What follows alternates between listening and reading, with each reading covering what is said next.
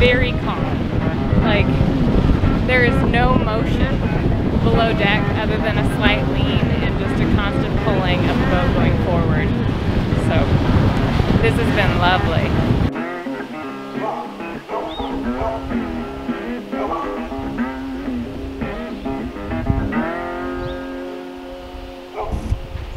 After our lovely sail into Vista Mar, we were essentially greeted at the dock by Tom and Marie, one of my best friends from high school's parents.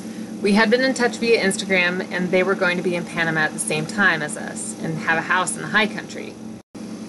It was so great to see familiar and friendly faces after missing our kiddo horribly for the 2 days prior. We ended up spending a couple days with them, staying the night at their place, and we went on a drive-about tour with Tom. Marie made us some amazing smoothies and a delicious dairy-free pizza. Riley was in heaven. And we did a short walk to a cascading waterfall where locals were escaping the heat as well. You might have noticed that we took down the lifeline netting because we actually sent Lucas home with my parents. We decided to send Lucas home because of some potentially dangerous weather conditions along the west coast of Central America. The winds can pick up quickly and without warning, and we just didn't feel that it was safe for Lucas to be in a situation like that if Sharon and I had to both be up in the cockpit taking care of the boat. So right now he's at home in Port Angeles with my mom and her husband Eric, and he's playing in the snow and he's being spoiled rotten. Our visit was brief, but our visit was great, and thank you, Tom and Marie, and we will definitely be seeing you again soon. Now, back to the boat. You just looking for a ride, or are you looking for a fish?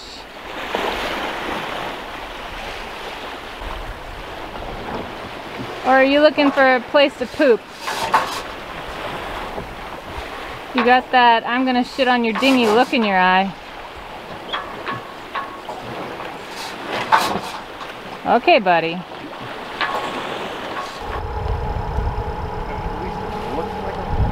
At least it looks like a mine. Colors of it? I don't know. That's really what it is.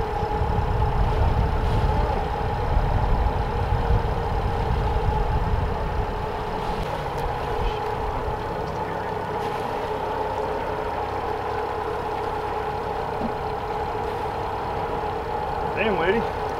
It's huge. It's a monster. So after reeling in this beautiful fish, we quickly ate some sushi and then decided to eat the rest of it with our newfound friends at Islas Secas. We ate it also very quickly because our refrigeration decided to die, so now we just need to find repair parts.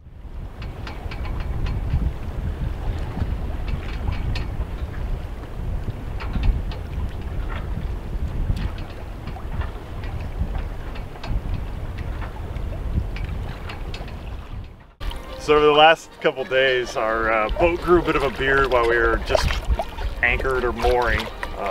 So we're hopeful that our sail down, our high speeds, 9-10 knots, knocked off a lot of it, but we're just gonna go down there and see what's left and scrub it off, just do a general hull inspection. That's about it.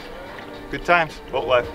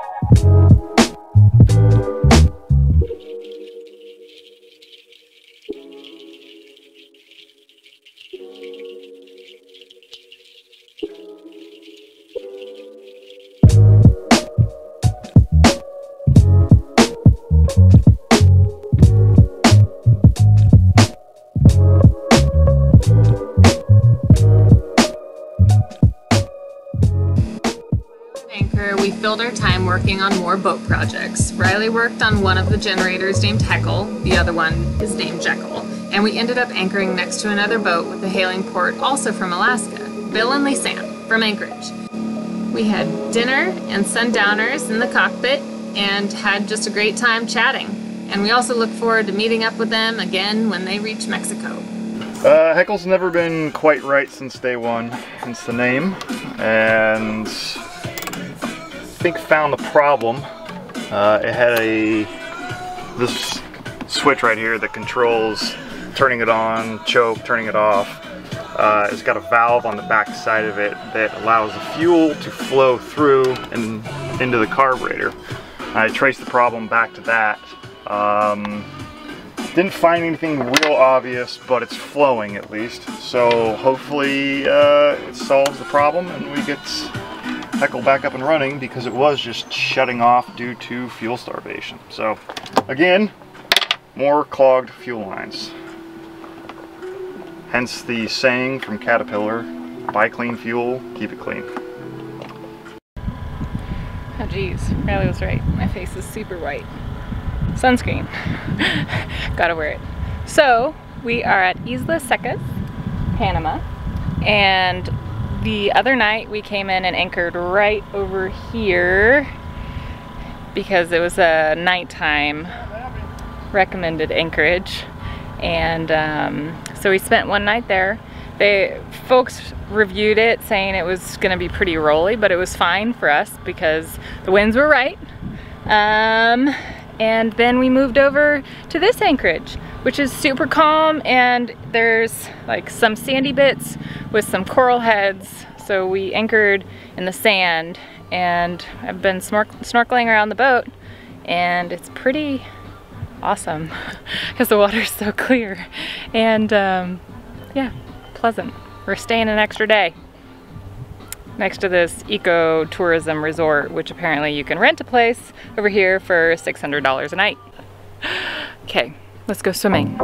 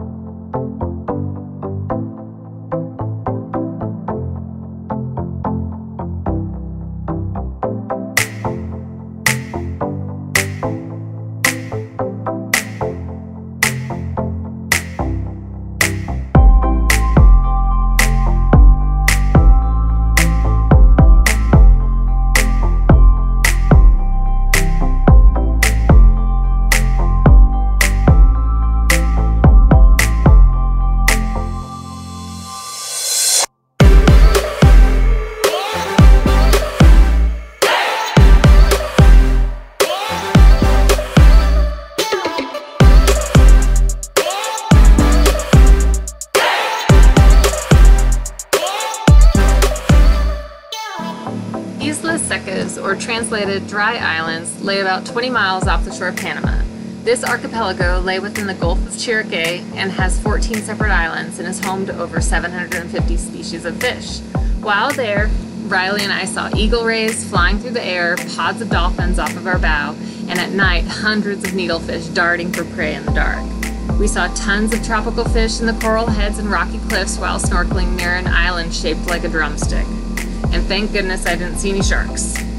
During certain times of the year, the waters are teeming with two separate migrations of whales, one from the northern hemisphere and one from the south.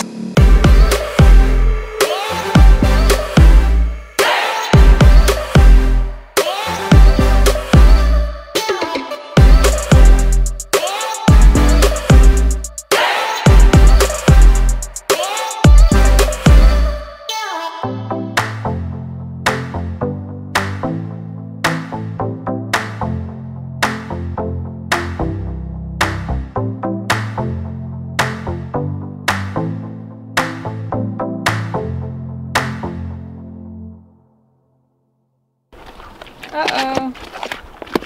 Hey, buddy. Oh, I'm gonna get a mouse. The door is like studio. It's probably really strong. Oh, no.